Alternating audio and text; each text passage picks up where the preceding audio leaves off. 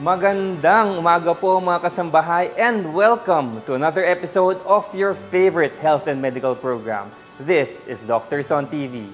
My name is Dr. J.M. Ko and we are here today in my home hospital where I trained and where I practice. We're here at the Cardinal Santos Medical Center in San Juan City.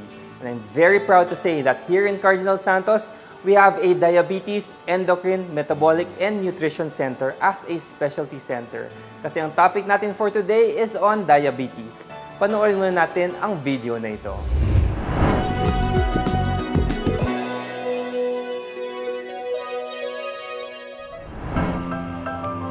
Sa tala ng World Health Organization noong 2014, nasa 422 milyon na ang bilang ng mga taong mayroong sakit na diabetes. Anila, mabilis na lumalaki ang bilang ng nagkakaroon nito sa middle at low-income countries. Sa ulat ng WHO noong 2016, nasa 1.6 milyon na ang nasawi dahil sa sakit na ito. Kabilang din ang diabetes sa top 10 causes of death sa buong mundo. Kumpara sa pinagsamang bilang ng namamatay sa AIDS at breast cancer, higit na marami pa rin ang bilang ng namamatay sa diabetes. Ang salitang diabetes na ang ibig sabihin ay flowing through ay naimbento ng Greek physician na si Arrhetius. Ayon sa tala ni Arrhetius, kabilang sa sintomas ng diabetes ay ang palagiang pagkauhaw, pag-ihi ng marami, at pagbaba ng timbang. Ang sakit na diabetes ay bunga ng mataas na blood glucose o blood sugar ng isang tao. Kabilang sa mga sanhi nito ay ang maling pagkain at paninigarilyo. Ilan sa mga epekto ng sakit na ito ay ang pagkakaroon ng sakit sa puso, pagkabulag ng mata ng mga matatanda, at tsansa ng pagkakaroon ng Alzheimer's disease. Noong unang panahon, ang pagtikim sa ihi ang tanging paraan upang malaman kung ang isang tao ay may diabetes. Subalit ngayong malago na ang teknolohiya, marami ng paraan para malaman kung ang isang tao ay mayroong ganitong sakit.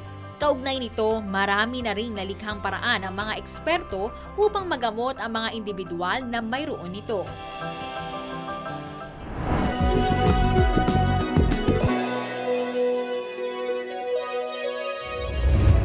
At yan po mga kasambahay ang topic natin for this week, diabetes mellitus.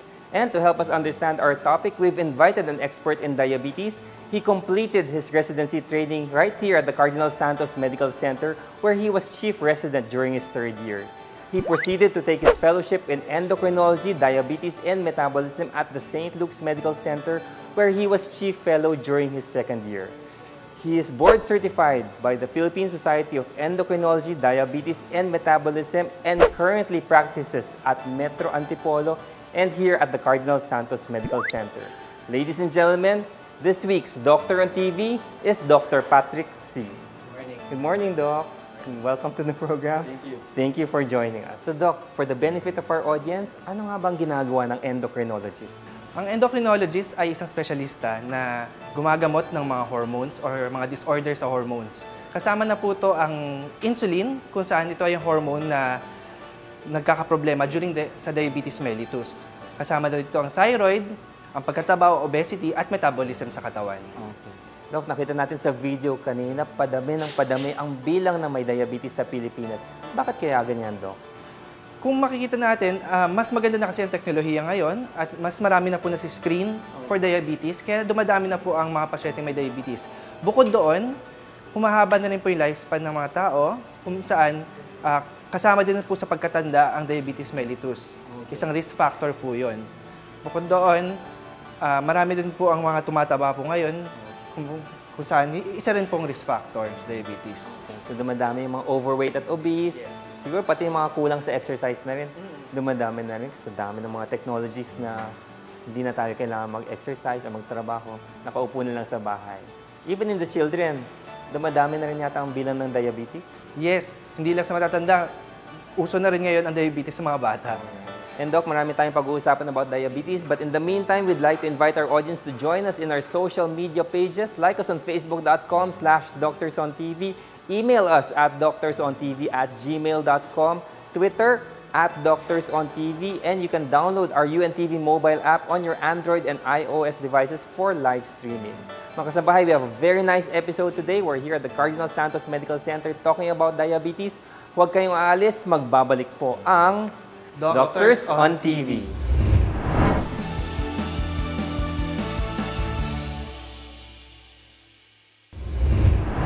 At nagbabalik mga kasambahay ang Doctors on TV. Nandito pa rin tayo sa Diabetes, Endocrine, Metabolic and Nutrition Center ng Cardinal Santos Medical Center. Kasama pa rin natin ang diabetes expert na si Dr. Patrick C. Doc, we talked about diabetes. Ang daming diabetics na sa Pilipinas. Ang daming diabetics all over the world. Ano nga ba ang diabetes mellitus? Ang diabetes ay isang uri ng sakit kung saan ang katawan ay nahihirapan i-control o gamitin yung asukal para bumaba ito sa dugo. So, ano nangyayari sa diabetic patients? Tumataas ang antas ng asukal sa dugo kasi ayaw pumasok sa mga organs. So, bakit nagkakaroon ng diabetes ang isang tao? Well, kadalasan po ang sinasabi natin ay ito ay genetic o namamana. Pangalawa, may mga ibang causes na po nakikita ngayon kung ito ay type 2 diabetes na tinatawag natin, kung saan humihina ang lapay o ang pancreas natin at hindi nakakapag-produce ng insulin. Meron din naman dahil sa sobrang katabaan na hindi ganun ka-epektibo ang insulin. Okay. So, Doc, kung ako ay may genetic history of diabetes, ano ba yung nanay at tatay ko may diabetes, mayroon ba akong magagawa para hindi ako magkaroon ng diabetes? Definitely, kailangan natin bantayan ang ating pagkain at kailangan mag-ehersisyo. Dahil itong dalawang bagay na po ito ang pinakamagandang way para ma-prevent ang diabetes. So, ano bang tamang pagkain, Doc, para maiwasan ng diabetes? Of course, babawasan natin mga sugary drinks na tinatawag natin. Mga soft drinks, kasama na ito yung mga coffee mix natin, mga 3-in-1.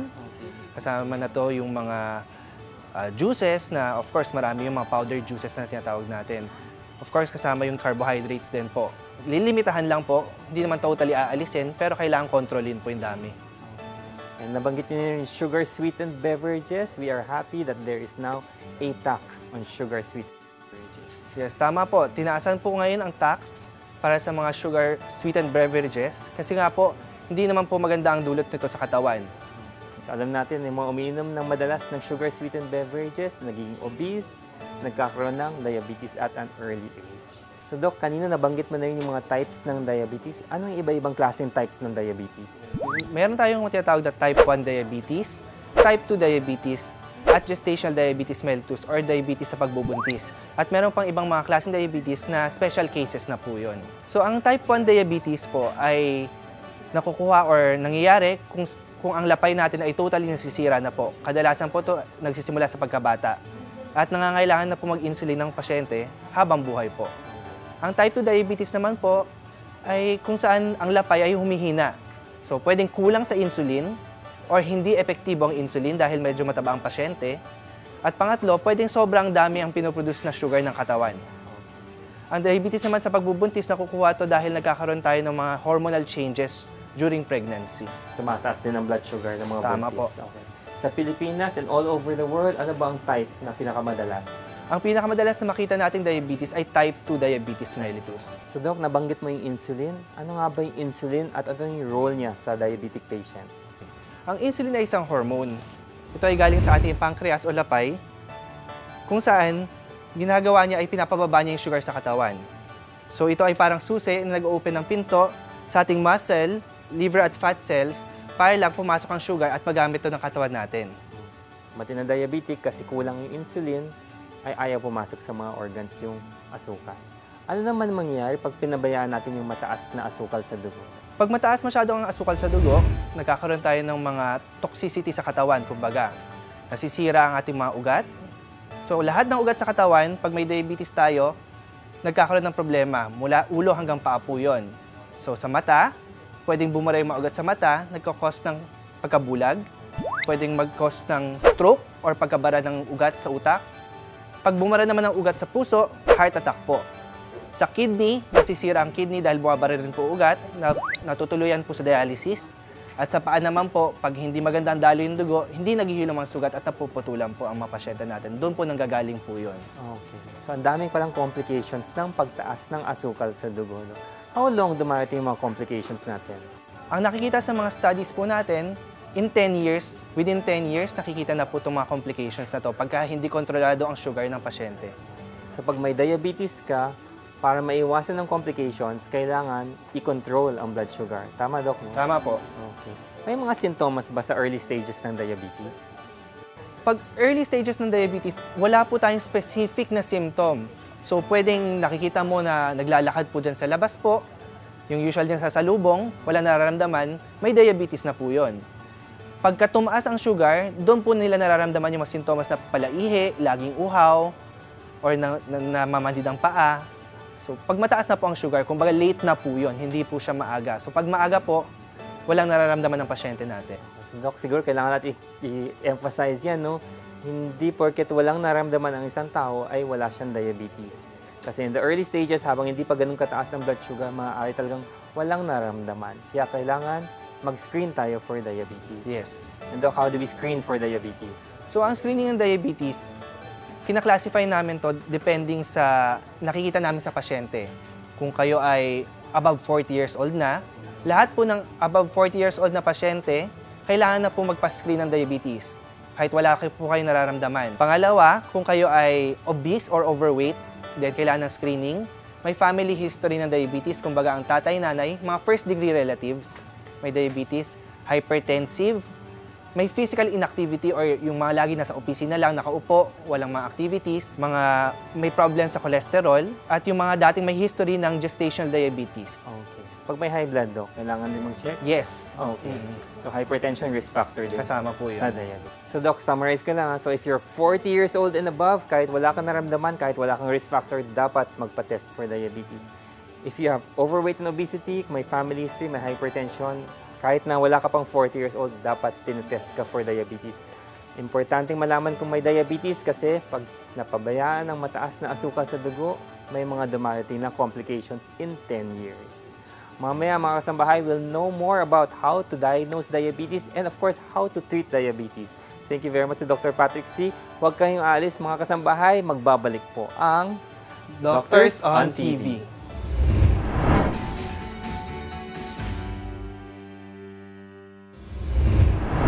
Ang sakit na diabetes ay isang complex disease.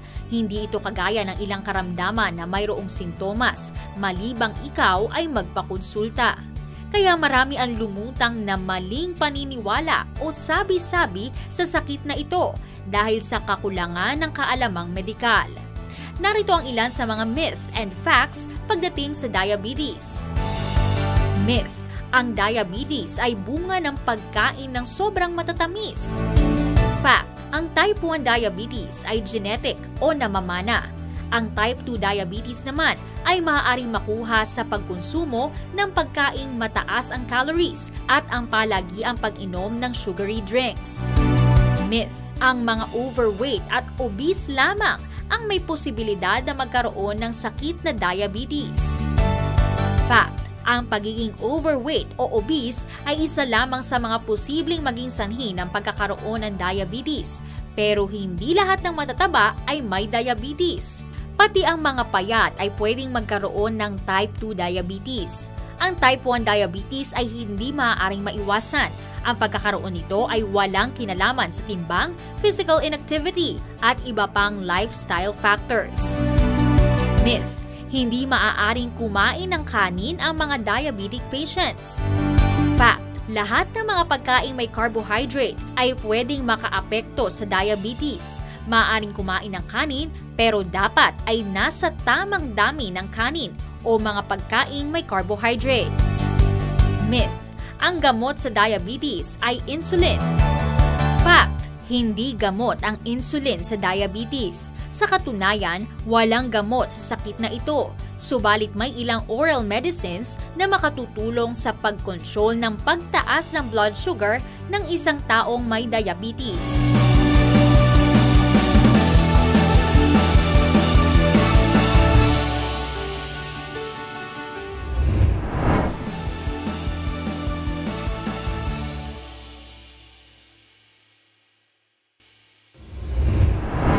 And welcome back mga kasambahay to Doctors on TV. Andito pa rin tayo sa Diabetes, Endocrine, Metabolic and Nutrition Center ng Cardinal Santos Medical Center talking about diabetes with Dr. Patrick C. So Doc, kanina sinabi niyo sa early stages ng diabetes, walang naramdaman ng isang tao. Kaya kailangan i-control ang blood sugar kasi pag napababayaan, nagkakaroon ng complication. So Doc, paano natin malalaman kung may diabetes tayo? Okay. Ang pinakamadaling paraan para malaman kung may diabetes tayo ay magpakuha ng dugo. Kumbaga, ang pinapakuha natin dito ay yung fasting blood sugar. Kailangan nyo mag-fasting ng 8 to 14 hours, pero depende po sa laboratory kung kagano nila katagal na pwedeng pagbigyan yung pagka-fasting po ninyo. Then, papakuha kayo ng dugo, sabihin nyo lang fasting blood sugar, and then, if lagpas po to sa 100, maaari kayo ay pre-diabetic. If more than 126, then kayo ay diabetic na po. Okay. So Doc, clarify lang, less than 100, normal, walang diabetes. Yes. Okay. Pag 100 hanggang 125. 125, pre-diabetes. Yes. Papunta na sa pagiging diabetic. Yes. And 126 and above, Diabetic diabetes na po. Doc, pwede ba natin gamitin ng glucose meter sa pag-diagnose ng diabetes? Hindi po namin nire-recommenda na gamitin ng mga glucose meter dahil hindi po sila accurate kumpara doon sa pagkuha sa dugo. So, dapat talaga sa laboratory magpapakuha ng dugo for diabetes. At ngayon na may diabetes ang isang tao, anong dapat niyang gawin? Ang pinaka-main intervention or pinaka-magandang gawin para kung kayo ay may diabetes upang makontrol ito ay ang diet and lifestyle intervention. Kumbaga, kailangan ayusin ang pagkain at kailangan dagdagan ng activity. So later, Doc, we have a dietitian who will help us out with the food. So Doc, kung positive ang fasting blood sugar more than 126, ano ang dapat gawin ng isang tao? Of course, pagka diabetic na po ang isang tao, kailangan pong ayusin ang pagkain, which is yung diet intervention. At ayusin yung activity ng patient, which is lifestyle intervention. Kasama na po dito ang smoking cessation o pagtigil sa paninigarilyo. Ano yung mga exercises kaya ang pwedeng sa mga diabetic patients natin? Nire-recommend ng mga society here and abroad na dapat po ay meron tayo 150 minutes per week. Kumbaga, 30 minutes per day, at least 5 days a week, na may moderate intensity exercise. Ang moderate intensity exercise ay yung exercise na kayo ay medyo hinihingal, na hindi na po makakausap yung kasama nyo. Dapat po medyo in phrases na po ang pag-uusap po ninyo. Okay. So, moderate intensity exercise, ano ulit, Doc? 30 minutes per day, at least 5 days a week. So, 150 minutes. Pwede bang 15 minutes sa morning, 15 minutes sa gabi? O kailangan ba tuloy-tuloy na 30 minutes yan? Pwede pong hiwalayin po. Pwedeng, kung hindi po kakayanin 30 minutes na tuloy-tuloy, pwedeng ihiwalay po yun sa buong araw. At isa pong recommendation dun po nila, hindi po pwedeng matagal na wala pong ginagawa. Okay. So kung kayo ay nakaupo sa opisina, nire-recommend na every 30 minutes ay tatayo po kayo at gagalaw po kayo. Ano yung mga simpleng exercises na pwedeng gawin ng isang diabetic? Pinakasimple po, marching in place. Kumbaga sa lugar, maglalakad po kayo. Or pwedeng back and forth na walking po sa loob ng bahay po kung iinitan po kayo sa labas. So you don't actually have to go to a gym, no? Yes. For training. But if you're the kind of person na kailangan yata mag-attend ako sa gym para maging compliant ako sa exercise, saan kaya pwede pumunta, no? Well, dito po sa Cardinal Santos Medical Center, meron po kaming weight management center. Dito rin po sa diabetes center po. Ino-offer po namin ang weight management. Bukod doon, may nutrition counseling pa po. Okay. No? So yung weight management namin, pwede po sa mga diabetic at hindi diabetic. Okay. And we have an exercise room right here. Nandiyan mga gamit, mga exercise balls. We have light weights here and we have a trainer here. No? We have a physical therapist who can help you with your exercise. Especially kung sa bahay, tinatamad ka, wala kang kasama, you might need a structured program for your exercise. Eh, yung mga overweight patients natin, Doc, how much weight kaya do they have to lose? Well, ang recommended na ma-lose na weight is 5% in the next 3 months or within 3 months. So, yun yung target natin. So, original weight ninyo kung overweight kayo or obese, 5% dapat na mabawas sa weight ninyo in 3 months. Kanina nabanggit nyo, dietary instructions. We actually have a dietitian here to help us out. She's been here with us at Cardinal Santos Medical Center for the past 25 years. She's my favorite dietitian. She is also a diabetes educator. Miss Josie Buenaventura is here. Good morning, Ma'am Josie. Good morning po, Doc. And thank you for joining us on the program. Thank you for inviting me. I'm sure maraming patients refer si Dr. Patrick C. sa inyo. Yes, thank you, Doc. So, Ate Josie, once you receive a patient for dietary instructions, ano pong ginagawa niyo? Number 1 ang ginagawa ko muna, interview.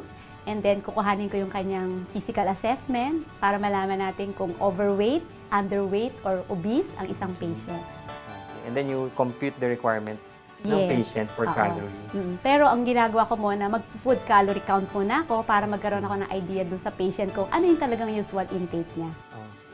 Ano yung bawal na pagkain pag may diabetes ang isang tao? Ay, nako, ito ang lahat ng paborito ng lahat ng tao, doktor. Ang mga matatamis, yan ang talagang hanggat maaari iiwasan na. So sweets talaga completely out of the diet na. Hanggat kaya, hanggat makokontrol nila. Walang cheat day.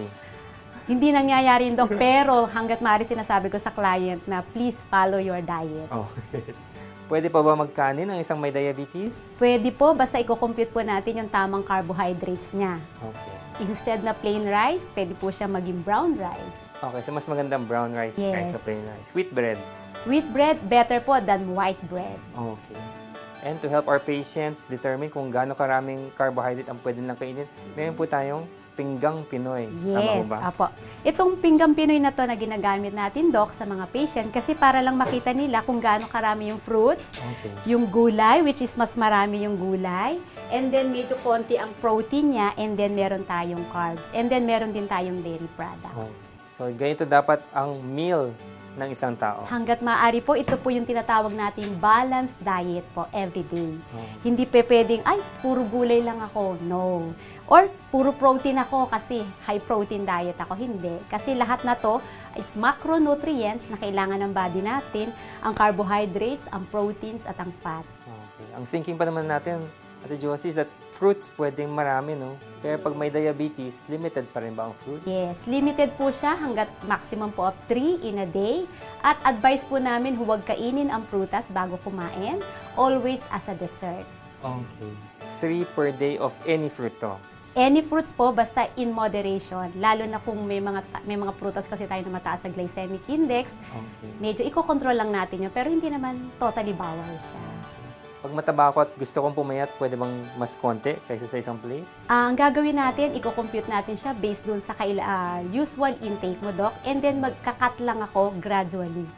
Kasi mahirap naman yung totally i-cut mo yung kain ng patient, maiinis sila, madedepress sila, so hindi na nila gagawin. Doc Patrick, may mga fad diets ngayon na ginagawa nila at walang carbohydrates. Pwede ba yan sa mga patients na may diabetes? Well, we don't usually recommend these diets, lalo na pag walang carbohydrates for patients. Of course, we want complete nutrition pa rin for these patients. If you're non-diabetic or wala kayong diabetes, maaari natin gawin to, pero for a certain amount of time, hindi pwedeng pang matagalan. So, kailangan well-balanced pa rin ang diet ng isang tao. Complete in carbohydrates, proteins, and some fats, fruits, vegetables, and dairy product parts. Okay. How about sa matatanda, Ate Josie? Mahilig sila maggatas. Kung anong gatas sa market nakikita kasi nila sa na-advertise, na iinom nila. Pwede ba lahat ng gatas sa matatanda na may diabetes? Usually, ang ina-advise namin yung mga non-fat or low-fat milk. And then, hindi naman dapat kasi marami yun eh. Kailangan at least 1 serving in a day para at least for calcium. And then, kakain naman sila ng iba pa.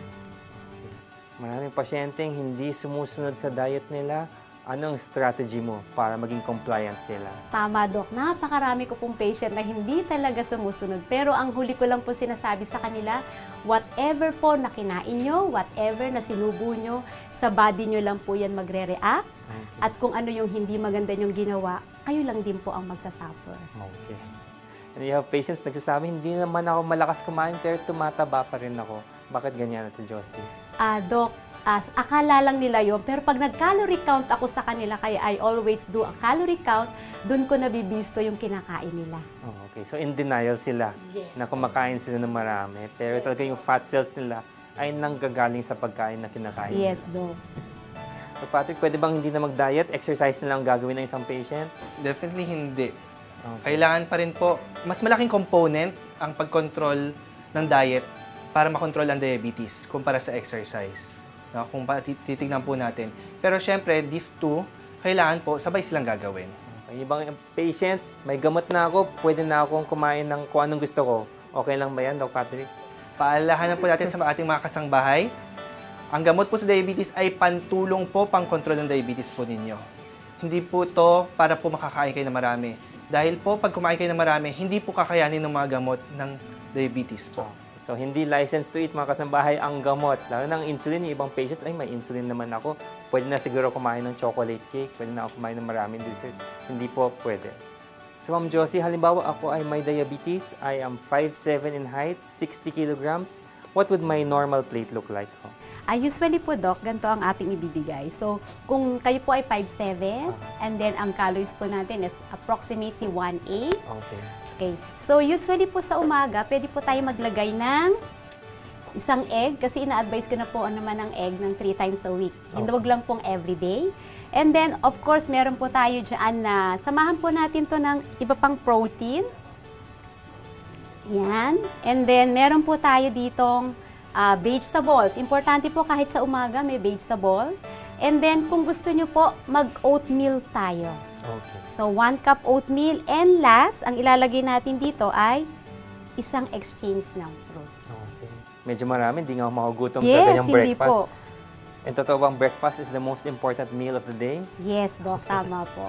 Pag lunch naman natin, Josie, ano kayang pwede kong kainin? Usually, pagka lunch naman po, nag-a-advise po ako dyan ng 1 cup rice. Okay. Yan.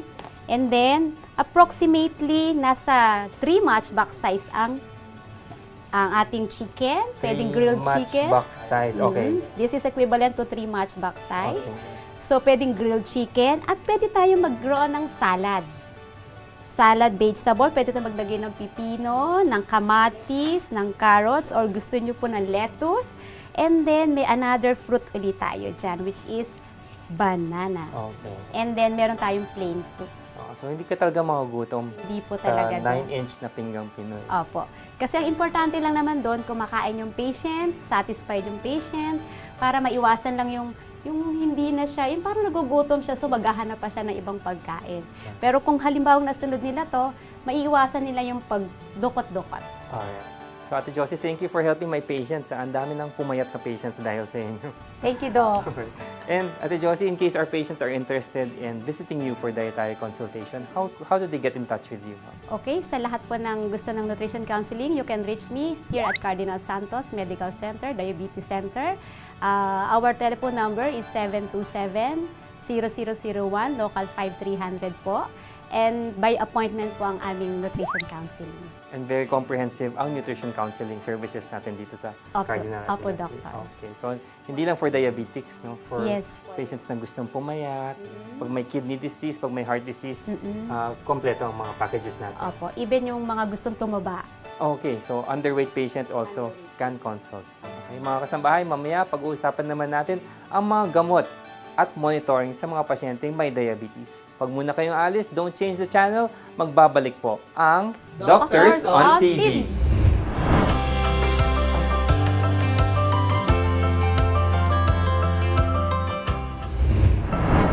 Ang pagkakaroon ng sakit na diabetes ay wala ng lunas. Subalit, may mga gamot na maaaring makatulong upang ma-regulate ang blood sugar level ng isang taong mayroon nito. Kung ikaw ay may type 2 diabetes, kinakailangan mo ng oral medication pero maaari ka ring mag-take ng insulin. Narito ang mga generic medicines na makatutulong sa mga taong may type 2 diabetes. Acarbose. Nakatutulong ang gamot na ito upang mapababa ang blood sugar level ng isang taong may diabetes pagkatapos kumain. May ilang side effects ang gamot na ito. Maaring makaranas ng diarrhea o pagtatae, pagsakit ng sikmura na posibleng tumagal ng halos 1 linggo, makararanas ng panlalabo ng mata, pagkahilo at panghihina. Pero kung higit 1 linggo nang nararanasan ang mga side effect na ito, mabuting kumonsulta na sa doktor. Alogliptin. Ang mga side effects ng gamot na ito ay pagsakit ng kasukasuan, butlig sa balat, heart failure, kung saan nararanasan ang kakapusan sa paghinga, pamamaga ng paa at sakong, biglaang pagkapagod, biglaang pagtaba, maaari ring makaranas ng panlalabo ng mata, pagkahilo at panghihina.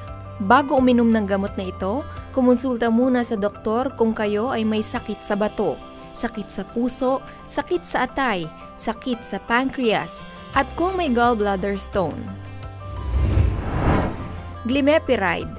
Ilan sa mga side effects ng gamot na ito ay pagsusuka, panlalabo ng paningin, pagkahilo at panghihina. Bago uminom ng glimepiride, mas mabuting sabihin sa doktor kung kayo ay may medical history o may sakit na liver disease, kidney disease, thyroid disease, hormonal conditions gaya ng adrenal or pituitary insufficiency, syndrome of inappropriate secretion of antidiuretic hormone, electrolyte imbalance o hyponatremia.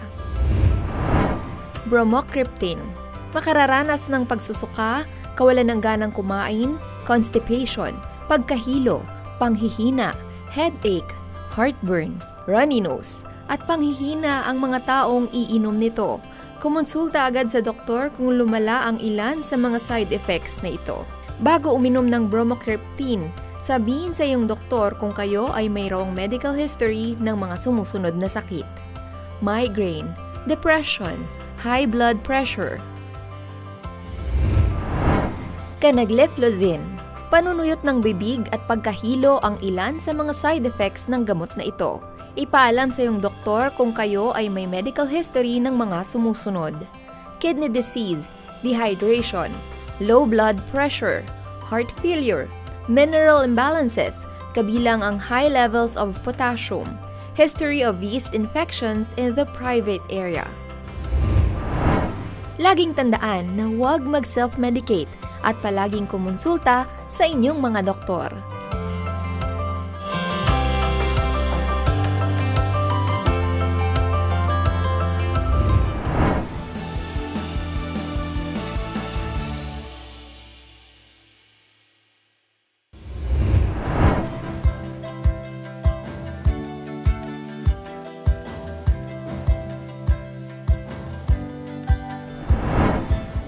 Nasa mahigit 20% ng mga nagkakaedad ang may diabetes.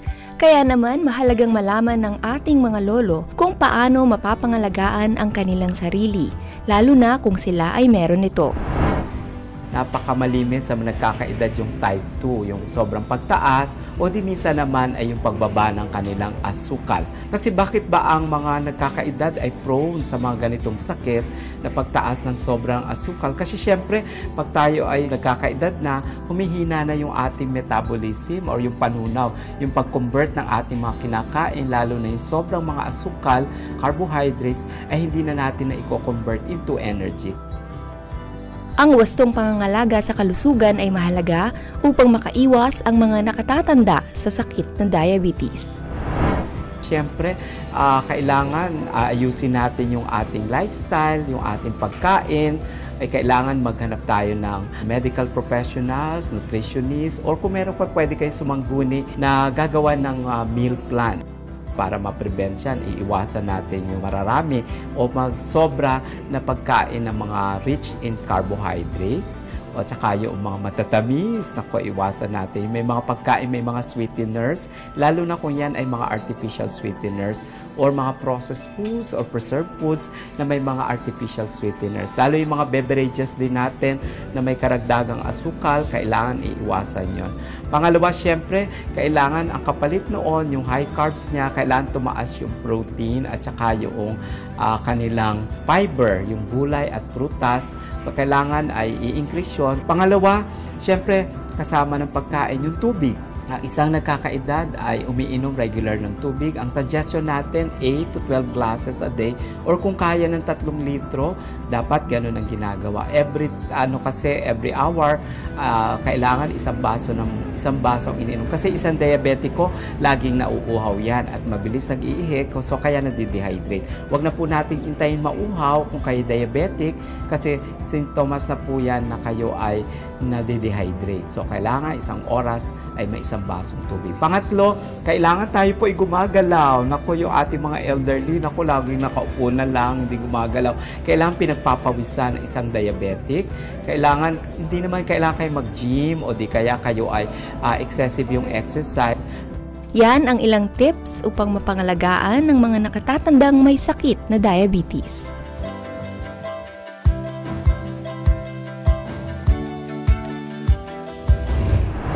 At nagbabalik mga kasambahay ang Doctors on TV. Dito pa rin tayo sa Cardinal Santos Medical Center, Diabetes, Endocrine, Metabolic, and Nutrition Center. Kasama pa rin natin ang ating expert in diabetes, Dr. Patrick C. So Doc, kanina we talked about diet and exercise, weight loss para sa mga pasyente may diabetes. Lahat ba ng may diabetes kailangan maggamot? May mga pasyente po tayo na nakokontrol with diet and exercise alone. But kadalasan po kasi sa mga pasyente natin dito sa Pilipinas, medyo pasaway po. Kaya nasisimulan na po sila ng mga tablets dahil nahihirapan sila kontrolin ng pagkain po. So most patients kailangan talaga ng gamot para makontrol ang diabetes. Yes. And kung type 2 ang diabetes mo, pwede pang mag-tablets. Yes. So ang type 1 lang po ang hindi nire-recommend na bigyan ng mga tablets for diabetes. Mostly insulin lang po ang type 1. Pag type 2 po, pwedeng tablets muna or sometimes sa simula nire-recommend na agad ang insulin for some patients. Depende po sa kaso po ng pasyente. Gaano kataas ang sugar o gaano po kasama ang kalagayan niya po initially nung nakita. Okay. Doc, ang daming gamot sa diabetes. Ano ba ang pinagkakaiba ng mga gamot na to? Iba-iba kasi ang tina-target ng mga gamot na to. Sabi ko nga sa inyo kanina na may mga iba't ibang cause kung bakit nagkaka-type 2 diabetes. Kulang ang insulin, medyo hindi epektibong insulin sa katawan, sobrang paglabas ng sugar sa katawan. Then, iba-iba yung target ng mga tablets na po to, which kung kanino mag-fit yung tablet, then yun yung bibigyan po natin ng ganong klaseng tablet po.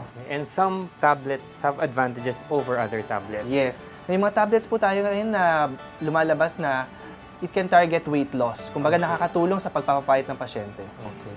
Ang madalas na bigay natin na first line, Doc, metformin. Yes. Magandang gamot ba talaga si metformin? Yes. Metformin, pinakamagandang gamot po as first line. Yun yung una talagang binibigay. At hindi po ito nakakasira ng kidney tulad sa naririnig po natin lagi. Okay. Sabi ng ibang pasyente, hindi ba masisira ang kidneys sa metformin? Hindi naman, Doc. Safe ang metformin sa kidneys? Yes. Okay. And pati yung mga ibang tablets natin, may mga nakakasama ba sa kidneys or sa liver? Mga tablets natin sa diabetes, wala naman po itong harm na nagagawa or hindi siya nakakasira ng kidney o liver. Ngunit, may mga episode na pag sira na po ang kidney o sira ang atay, hindi po sila pwedeng ibigay na po. Doc, bakit yung ibang patients nakokontrol sa isang tablets lang, pero yung ibang patients kailangan ng pangalawa or pangatlong tablets? Okay, sabi ko nga sa kanina, depende po sa problema or kung ano yung cause ng diabetes po nila.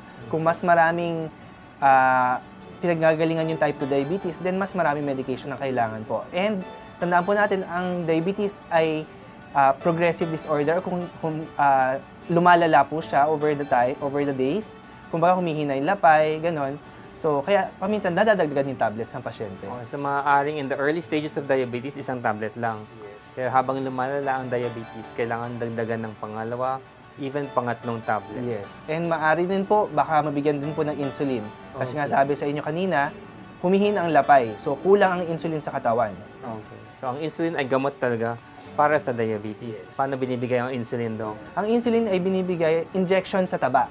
So, subcutaneous na tawag natin po doon. No?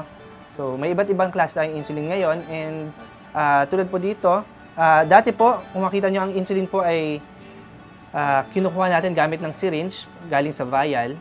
Ngayon po ay may mga ballpen na tayo na may lamang insulin na po. Okay. So, nilalagyan na lang po ito ng needle sa dulo, tulad nito. At ini-inject na lang diretso po. So, pinipihit lang po kung ilan ang bibigay po ninyo at pinipindot na lang po. Napakadali na pong gamitin ngayon ng insulin. So, meron tayong ginagamit ngayon ng insulin.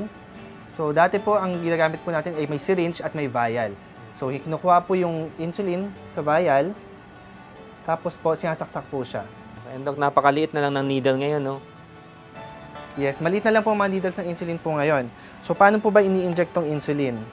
So, ito po ang demo po. Kunyari, ito po ang tiyan natin. Okay.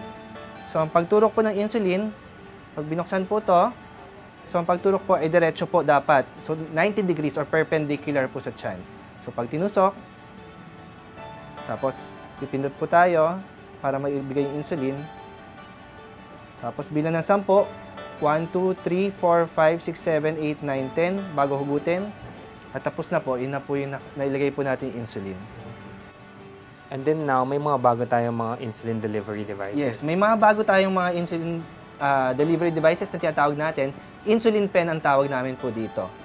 So, ang loob nito may insulin na po. So, disposable po yung ball pen po. At depende po kung ilang units, pinipihit lang po to. Okay. So, for example, 15 units, Doc, ang dose ng patient natin. Okay. Kung makita niyo may number po dito. So, 14 and then 15 na po. Pag nilalagyan po ng needle, so binubuksan po to, pinipilas lang po to. Makikita nyo po, ito na po yung karayom. So, pinapasok lang po to dito at pinipihit. May takip pa po siya. Pag tinanggal, ito na po yung karayom, napakaliit lang po. So, mas maliit pa yung karayom nito kaysa dun sa siringhilya. No? Opo, mas maliit po yung, mas maikli na po ito ngayon, mas bago po kasi. So, pag injection po, ganun din po, para pong sasaksakin, pero ang daliri po nandito sa ibabaw para pag binigay po yung insulin, pinipindot lang po to. So, tutusok po tayo sa tiyan. Pipindutin. Bababa po sa 0 to. Pag nasa 0 na po, bumilang ng 10 bago alisin po yung needle. Naibigay na po yung insulin. So, mabilis nilang mag-administer ng insulin ngayon. No? Hindi katulad dati na kailangan talaga syringe, via. Baka matusok pa yung pasyente sa kaka-inject ng insulin. Yes. Okay. And insulin is also safe, no? Yes, safe ang insulin. Actually, sa lahat ng mga gamot, kumpara sa tablet, ang insulin pa rin ang pinaka-safe na medication kumpara sa kanila. Ang only namang problem lang sa insulin is yung bumababa ang sugar, which is nakikita rin naman sa mga tablets. So, maaaring sumobrang baba naman ang blood sugar pag naka-insulin. Ano mga naramdaman ng mga pasyente pag mababa ang sugar daw? Pag bumababa ang sugar ng pasyente, nakakaramdam ng gutom ang pasyente. Kasabay ng gutom, paminsan nagkakaroon ng palpitation o pagkabog ng dibdib, pinagpapawisan ng malamig, nahihilo. Paminsan po nahihimatay po ang mga pasyente kung sobrang baba po ang sugar natin. So, anong dapat gawin ng isang pasyente pag nararamdaman niya na parang bumababa na yata ang blood sugar? Yes. Pag nararamdaman ng pasyente na bumababa ang sugar, ina-advise namin sila na uminom ng soft drinks. Yung regular na soft drinks, hindi yung mga no sugar na soft drinks. So, kahit mga around 3/4 glass ng soft drinks or juice, basta liquid na maraming sugar or sugary drinks na tinatawag natin, mas mabilis po yung magpapataas ng sugar. And then after 15 minutes, pa-check uli natin yung sugar kung tumaas na po yung sugar nila. And Doc, may mga bagong technologies tayo for insulin delivery. Yes. Ano yung mga bagong technologies na yan? Okay. So, we have here our insulin pump. And available naman to sa Philippines. Yes, available na sa Philippines to, yung insulin pump natin. And kung makita nyo to, this is a sample of the insulin pump. Ganito po kalaki po talaga yung insulin pump natin. So makita nyo, para siyang, kung naabutan po ninyo yung pager. Pero wala na po ata yun ngayon. So ganyan siya kalaki. Nilalagyan lang siya ng mga aparato tulad nito. Ito yung lalagyan ng insulin niya. Okay. Kinakabit lang po ito sa loob, papasok po ito sa loob niya. Alright. And then, lalagyan po ng mga tube po para ikabit sa katawan. So, ang pagkabit sa katawan, tulad po nito, nakadikit lang po siya.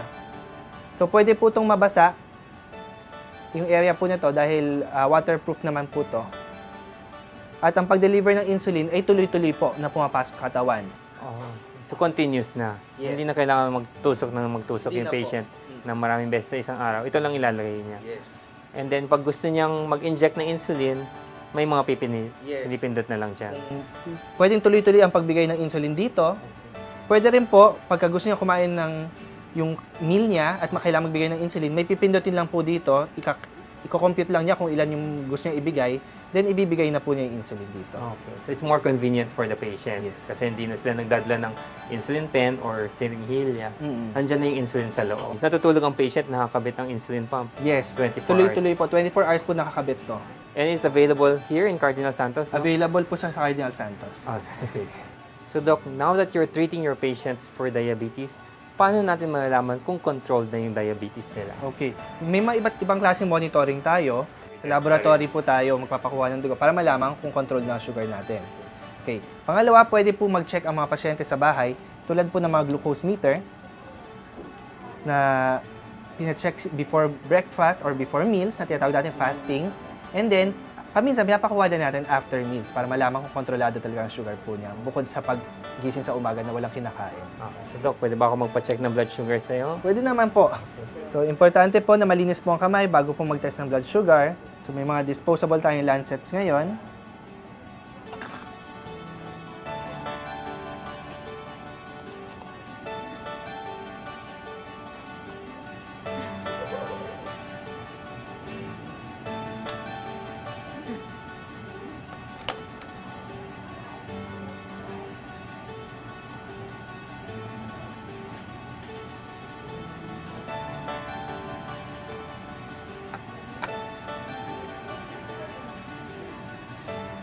85. 85. So normal naman. Ah. Ano oras ko huli kumain? Nag-breakfast naman ako. Nag-breakfast ka. Okay po. So Doc, aside from glucose meter that we can use at home, may mga bago din ba tayong technologies for monitoring blood sugar? Yes, meron tayong tinatawag na continuous glucose monitoring o yung CGM na tinatawag. Kung saan may kinakabit na maliit na aparato tulad nito sa katawan, parang nakita niya sa pump, dito rin po sa tiyan dinidikit. Okay. So ang ginagawa nito, nagme-measure siya ng sugar sa inyo every 5 minutes at pinapadala niya sa computer. Okay. After a while, pag nakolekta na yung 1 week na data po ninyo, lalabas po siya tulad nito. Kung makikita nyo, may mga graph po dito. Ito po yung sugar trends po. So pag tumataas po, yan yung pagtaas ng sugar. Pag bumababa, yan din po yun. So makita namin kung anong oras po tumataas ang sugar at anong oras po bumababa ang levels ng sugar po ng isang pasyente. Doc, ba't iba-ibang kulay ng mga graphs na yan? Okay, yung ibang kulay po dito ay depende po sa araw. Okay. So depende kung Monday, Tuesday, Wednesday, yun yung kulay po nung makikita po dito. So for 24 hours, kinukunan yung patient ng blood sugars using this small device lang. Yes. Andito siya naka-record. Every 5 minutes po, no? Yes. Okay. So very useful in monitoring kasi ibang patients hindi man nakakapag-check sa madaling araw kasi natutulog sila. Or minsan after meals, hindi naman parating na check. Kasi ang sakit naman mag-check ng kung everyday ka mag-check ng 4 or 5 times. Yes. So, iwas tusok na po ito, pero hindi naman siya pwedeng pang matagalan nakakabit. Kasi usually 1 week. Yes, 1 week lang. Okay. So Doc, we'd like to thank you for all the help that you've given us. Very informative. Doc, any final words po sa audience natin? Yes. Tandaan po natin ang diabetes mellitus ay nakokontrol po natin at gusto natin mas maaga po siyang maayos para hindi magkaroon ng mga komplikasyon. Ang mga komplikasyon sa diabetes ay irreversible o hindi na po maibabalik. Kumbaga, pagka nagkaroon na ng komplikasyon, andyan na po yan habang buhay. Irreversible, Doc. Irreversible. May mga pasyente tayo na nasira na ang kidneys, nabulag na kahit na maganda ang blood sugar, hindi na babalik Hindi yung na po. normal function ng ano. Yes. Kaya kailangan talaga alagaan ang diabetes. Yes. Maraming salamat, Dr. Patrick C. Very productive, very informative episode this morning. Of course, we'd also like to thank from Cardinal Santos Medical Center, the President and Chief Executive Officer, Attorney Pilar Almira. Thank you very much for allowing us to shoot an episode here in Cardinal Santos. Of course, we'd also like to thank the Chief Medical Officer, Dr. Zenaida Javier Uy, the Head of Business Planning and Development Division, Dr. Mari Chucatan, as well as to Ms. Jarel Pascual and all the doctors and staff of the Cardinal Santos Medical Center. Until next week, mga kasambahay, be safe and stay healthy. Magkita po ulit tayo sa susunod na linggo dito lamang sa Doctors on TV.